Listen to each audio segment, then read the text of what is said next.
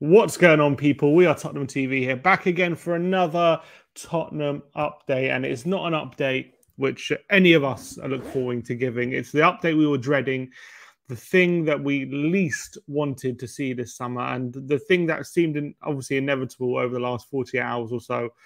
And that is that Harry Kane has officially joined Bayern Munich from Tottenham Hotspur for a fee. Well, there's a fee which is basically at the moment subject to what reporter you believe. Some are saying, Ali Gold saying £100 million plus 20 million add-ons. Some others are saying €100 million plus 20 million euros in add-ons. So I guess choose your reporter, who else you're going to believe. But the fact of the matter is, Kane is a Bayern Munich player. I'm joined here by Brian Daigle from Tottenham on Tour to discuss this move. First of all, let's just see how things developed over the day. So this is what Bayern Munich posted to announce their signing of Harry Kane. Oh, this is not... I haven't seen this, Tim. I haven't seen this. You've done well to avoid it, but here it is. And action. Oh, God. Piss off. I feel sick. And before I I'll bring on something else as well. 1 second. There is a apologies. Kane himself did a goodbye message to Spurs and the Spurs fans. So I guess we'll give that a little watch through before we get into it. It's a couple of minutes long, but 1 second. And we'll get that with you in a sec. Oh, this is also not great, but... Hi, everyone. Have you seen this, Brian? Yeah, I saw this morning. Tottenham fans that I'll be leaving the club today. Obviously, a lot of emotions going through me right now. And sad to be leaving a club I've spent nearly 20 years of my life at. From an 11-year-old boy. Doesn't look completely happy, does he? A 30-year-old man now. No. Great moments. And you know what? This video, he must have been so emotional before doing this. So this is a thank you to all my teammates. It would have been nice if they would have done this kind of thing just after the Shakhtar game with him and a microphone and just made it a lot easier for the fans to digest. This, like, on the phone in Germany, like 2 minutes, like get it, like finish it. Is just there. Well, Tim, you look at it. When he broke the record, they were quick to give him the mic then, weren't they? That's true. They gave it after the game, didn't they? Yep. And I've given everything that I possibly could to make you proud and give you as many special moments and memories to hopefully last forever. So I felt like this was the time to leave. I didn't want to go into the season with a lot of unresolved future talk. You know, I think it's important for the new manager and the players to concentrate on trying to get Tottenham back to around the top of the table. And I can't believe it's actually happening. It's hard to imagine a Kane at Tottenham without Harry Kane, and that's the reality now. It is so long. That's the thing. You just never thought this day would come, did you? You just did not think. This is a message, though, to all you fans. We'd see this video. The world, every single Tottenham fan that supported me and been with me throughout my journey. Me and my family will cherish it forever. We'll never forget all the moments we've had together. So thank you. I'll be watching this season. Good luck to Tottenham. Good luck to the whole club. So yeah, it's not a goodbye because you never know how things pan out in the future. But it's a thank you, and I'll see you soon. That was quite interesting. You know, he didn't have to. He didn't have to. I feel like he didn't have to say that. Like he didn't, Tim, but one thing you will notice is he said thank you to everyone except the board. Didn't say thank you to Daniel Levy. He said everyone but all the members of the staff. It's just like you said. It's a very, very sad day that we dreaded would happen. Let me just read through the statement from Daniel Levy regarding the sale of Harry Kane. I've just got it up here. Chairman Daniel Levy says, we sought over a long period of time to engage Harry and his representatives in several forms of contract extensions, both short and long term. Harry was clear, however, that he wanted a fresh challenge and would not be signing a contract this summer. We have reluctantly, therefore, agreed to his transfer. We have seen an academy product become one of the best ever players to put on a Spurs shirt and become one of the world's elite strikers. It has been a truly remarkable journey. Harry's achievements and records say everything about the player. And throughout his 19 years at the club, Harry has been a model professional on and off the pitch and an inspiration for young players who dream of following in his footsteps. I should like to thank Harry for everything he's done for us, all the memories and all the records. We wish him and his family all the best for the future. It goes without saying, he's always welcome back. He's a much loved and valued member of the Spurs family forever in our history. And yeah, that look, I'm in terms of like him putting in there, they tried to offer him a contract and he made it clear. But like, we all know why he made it clear he's not going to stay. It's because we've bungled his last 4 years of his career, and that's the reality. It's not a case of, you know, we Spurs are just blameless in this. Like, he's never going to sign a contract when we've been finishing 6th, 7th, and 8th in 3 of the last 4 years. You know, at the end of the day, at some point, the board have got to acknowledge when you start finishing mid-table so consistently, it's no longer just a bad spell. That's what you've become. You've become a mid-table club, and you have to do the work to change that around. And I think Ange is probably a step in the right direction, but unfortunately, when it comes to keeping Kane, it's just too little, too late. It is him as well. And what you got to look at as well is when he said we spent a long time trying to get him to the table and sign a new contract. If it was clear he wasn't going to sign it, why didn't you start looking for his successor? Don't tell me this 19-year-old Valise is the successor straight away. He's not the immediate replacement. The fact that he, even in departing, couldn't leave out a little jab at your record goal scorer, the guy that's achieved so much under the owner. Oh, honestly. This is what we're going to have to look. This is it. Kane, start getting used to it, because this is Kane in a Bayern shirt, and that's what it looks like. Him in red as well. The fact they play red, just at least if he went to Madrid, they play white. I would love to see him back in a white shirt, but like Bayern, I have to see him in bloody red. Ugh, makes me sick. I mean, the only thing I can say is right now, every single Spurs fan, fingers crossed, Bayern Munich get Arsenal in the Champions League, because if you take Bayern Munich's record against them and Harry Kane's record against them, that could be golden. But it's just seeing it. Look, the 2027. Listen, I don't hold anyone against fans. Oh, he's already ingratiating himself to it. Look, you can't look. He's made the move. They've decided he's got to be fully in on it. This is a bit of behind the scenes stuff from the day, apparently, of him signing for Bayern Munich. It's very hard to watch for a Tottenham fan, but it's something we have to get through. It's going to be it's a very difficult day. Our best ever player and best ever striker leaving to go to Germany. But we've only got, but Tottenham as a football club, unfortunately, they only have themselves to blame. These images, what they should be doing is burning a hole in their heart, and essentially they should be using this as kind of like motivation to improve themselves in a way. Like they can't be let that it's come to this point that you're seeing Harry Kane, you know, lining up in a Bayern Munich shirt. That should really be a telling point for Daniel Levy and the hierarchy where we've got to. We've got to this stage where this is the reality. I think because, you know, Kane signed a 6-year contract in 2018 at 25 years of age. You know, there's a reason why he was prepared to sign such a long contract and commit his peak years to Tottenham. He really believed we were building something. He really believed that Tottenham could be a place. He was happy at Tottenham. He was happy in London, happy in the Premier League. I think he really believed that Spurs could be the long-term part of his career. I think he could have been here for the rest of his career.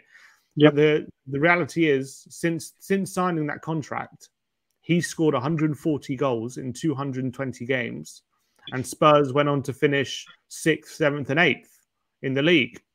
And at the end of the day, when you're banging those kind of numbers and putting in consistent performances like that, and you're constantly being let down by everything around you, and you're constantly buying into different managers. And he loved Jose, he loved Conte, he Yep. loved maybe Nuno. He loved all the managers that we appointed. He bought into them, but the club always half-assed all the projects all the projects we started, never fully committed to any of them, and it led to a situation where all the projects ended up being short-term and ended up failing quite spectacularly each time. And so Andrew's come in, and he's like, and as much as I'm sure he would love to sit down and give Kane the whole spiel. He said it himself, Ange. Like he didn't see the point in sitting down and trying to convince him to stay, because Kane would have heard this 100 times from dozens of times from loads of different managers, essentially. And there's not more Ange can say. There's almost like it's just too little, too late. There's not much Ange can say at this point to convince Kane that he could still have a future here, because the damage has already been done. So, I mean, it's kind of boy who cried wolf syndrome, isn't it? He's heard it so many times, like you said. And the thing is, Harry Kane has openly said it with his own words: "Match my ambitions, I don't leave this club." And unfortunately, we haven't matched his ambitions, and it's another player that has left right before the start of the season. Another elite player, and not just any elite player. The England captain would have been our captain this season going forward. A youth product, our greatest ever goal scorer. We know all the records that he smashed along the way. Most calendar goals in a calendar year, most hat-tricks in a season, blah, blah, blah, most goals and assists in the same season. Every single record he's broken. And we've let this just slip through our fingertips. We've just let it go. The reality is someone like Harry Kane, they don't come along, even more than once in like a generation. He's a lottery ticket, Harry Kane. He is a 1 in a million. And if someone like Kane, if you can drive, like, I think Kane is like a player who's going to, I think even in his Tottenham career, he's probably taken a lot more shit than maybe a lot of other players would have put up with, essentially. You've seen at other clubs, one season out of the Champions League, and bam, they're the players looking to leave. He wants out immediately. He's had enough. Like, Kane has put up with years and years of this shit. And he's still kind of like been willing to give the club every opportunity to turn things around. Like, that kind of mentality doesn't come around too often. That kind of mindset and loyalty is not common in this day and age. It's really rare. And we actually found that. And that's what makes this situation even more painful, because if we can bring someone like that with that mentality and that kind of personality like Kane to the brink of just losing faith and disillusionment within the club, what faith does anyone else have? And I know things are changing. I'm not trying to be too negative, because I am positive about Ange, and I am positive about what the future can bring. But I think we have a right to be pissed off and angry about letting this situation get to the stage where a player like Kane gets so disillusioned with the club that he feels like he has to join the Bundesliga and Bayern Munich to achieve his goals, rather than stay at a club that he loves. Well, I mean, Simon, if you look at it, once we knew this deal was going ahead, and once obviously he flew out there, you would have seen it on social media. You would have seen it in your chats when you've gone live. The heat is on now with Levy, and a lot of people. This was their final straw. It's on, and it's come at a point where obviously, like you said, we had the lottery ticket. We had the lottery ticket. We've had a couple of times where we had a team with Harry Kane that was on the verge of greatness, that was on the verge of getting the job done. But instead of pushing forward and going that little bit harder, we played it safe. We played it safe, or we didn't buy at all. And you can't win in football that way. You need to be smart. You need to take risks, calculated risks, which we don't.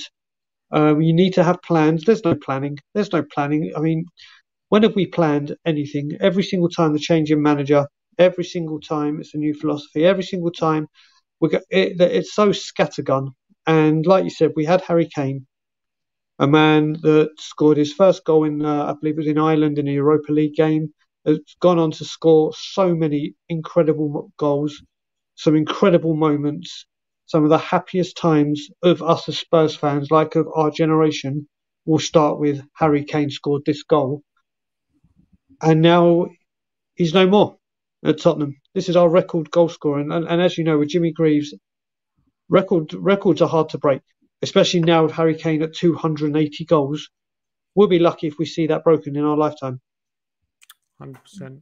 And yeah, and people say, like, I heard people say the argument, oh, look, at the end of the day, players in this current day and age, they don't stay for the fact we've had 10 years of him, we should be happy with that. And players in this day and age, they don't usually stay for a club for that long. And the fact that we've had a 30 goal, 25 goal a season striker for so long is something that you can't expect to have that forever. And you should, at the end of the day, he's been there for 10 years, and that's very rare in this game. But at the end, in my opinion, I think Kane would have stayed if we just didn't have such an almighty fall off.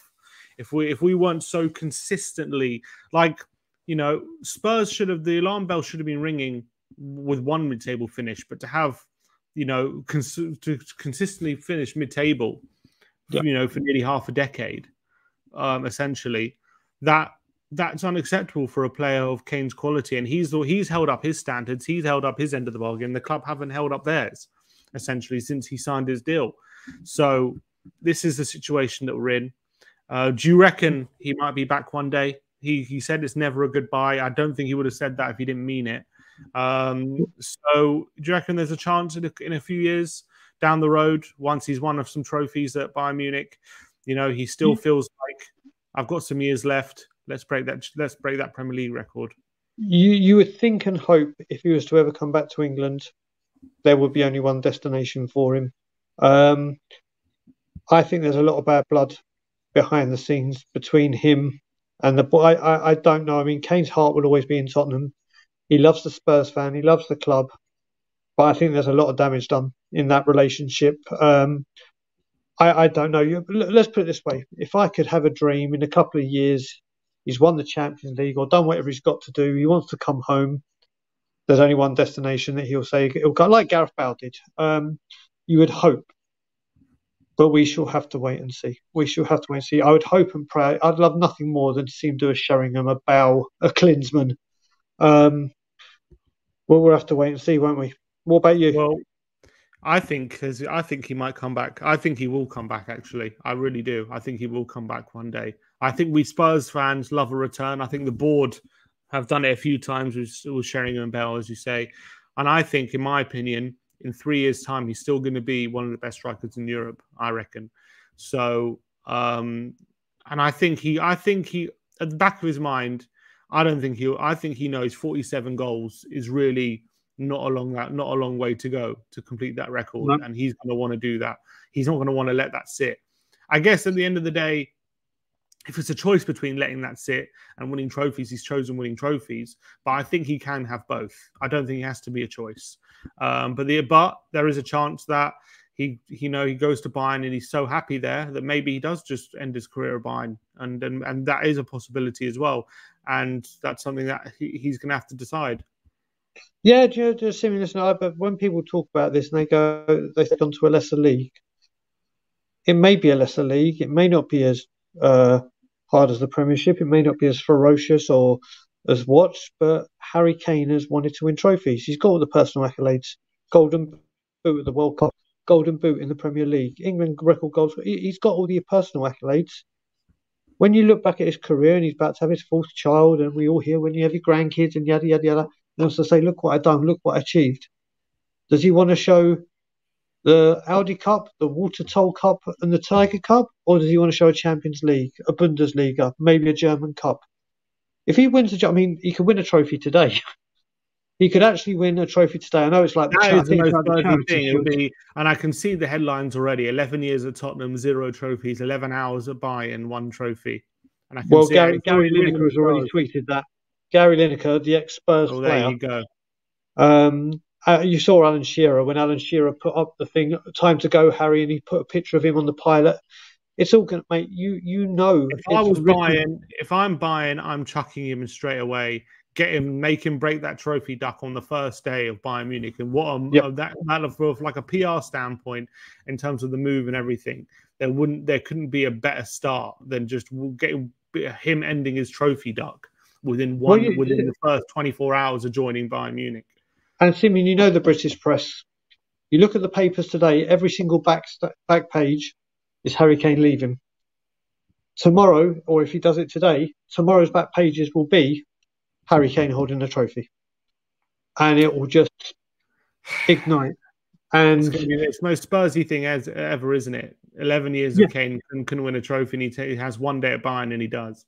But it's also the most Spursy thing that we go and win a trophy in the first year that he doesn't stay with us. Yeah, true. So it could work both ways, but we'll have to wait and see. But like I said, listen, for me, obviously people know my love for Paul Gascoigne. When he left, I was in bits. I was younger.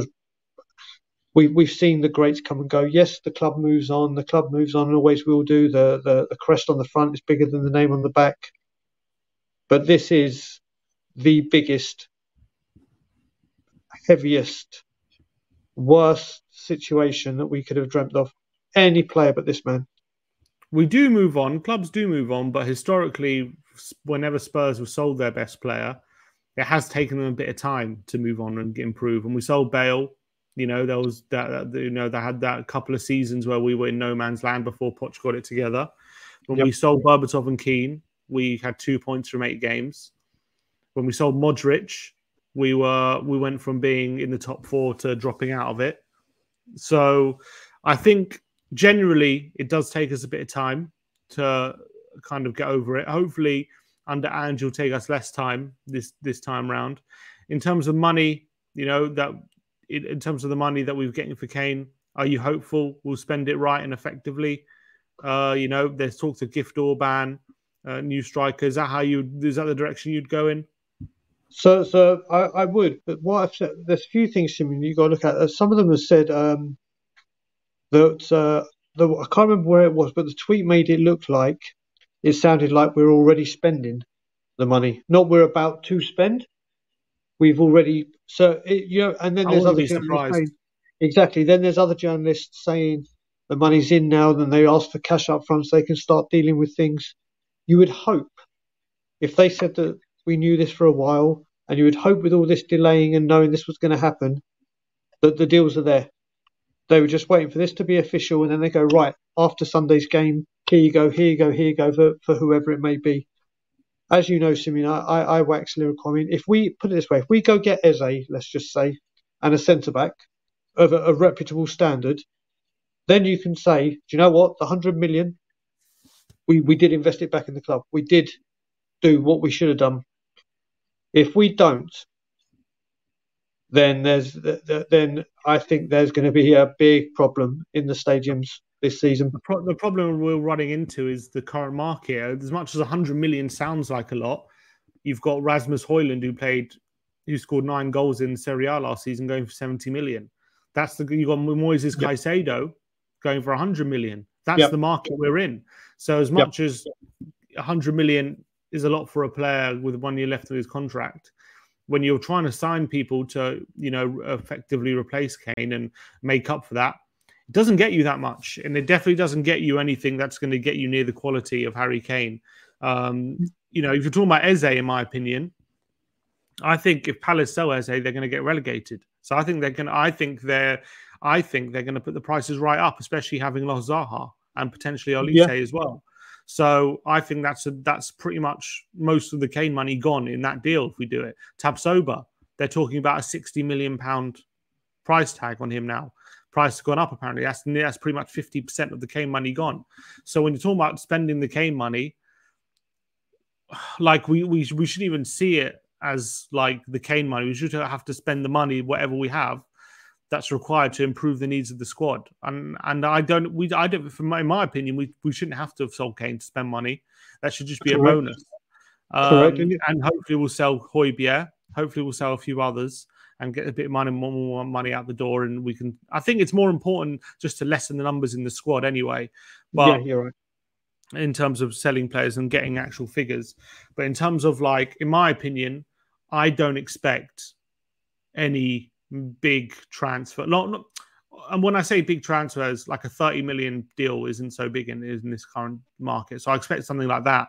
I don't expect Tottenham to go, you know, splash out 50, 60, 70 million on a player because of this deal. I really don't. I think we're still going to be going for deals in and around the 25, 30 million pound mark. Well, you look at it, Simeon, we've missed out on Alex Scott. It would have been the perfect buy, good price range that we were involved in, or could have got involved in with 20. You look at Orban, he is a wonderful potentially an incredible player. Love what I've seen of him so far. Apparently, they've added 10 million to the price tag for Orban. Well, of course they have.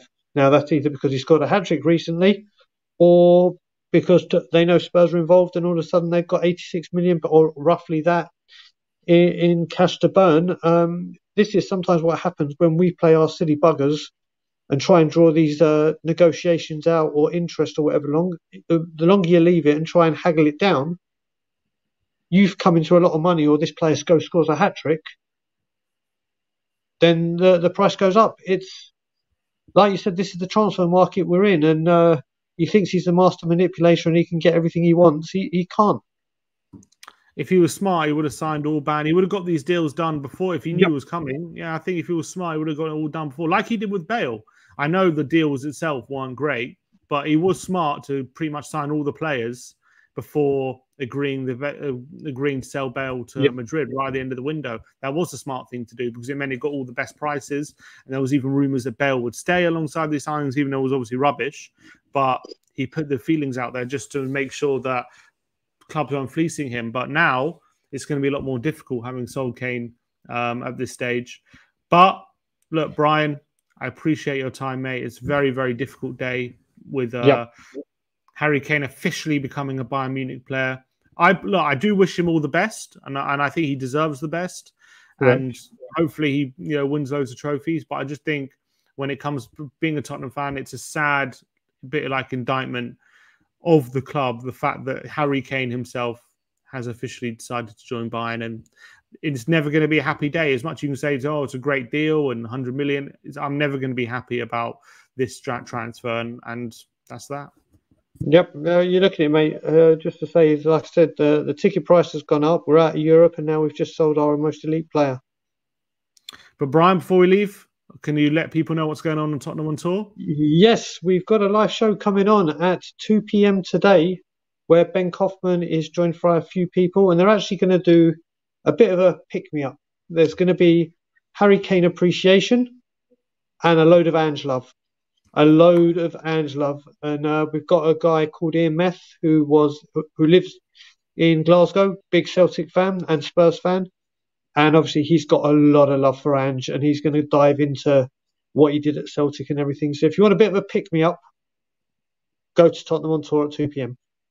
All right, so go check that out. Thank you, Brian, for joining me today for this Tottenham update. We'll see you all very, very shortly. Let's hope for some signings by the next time we see each other. Like, subscribe, and comment. And as always, come on, you Spurs.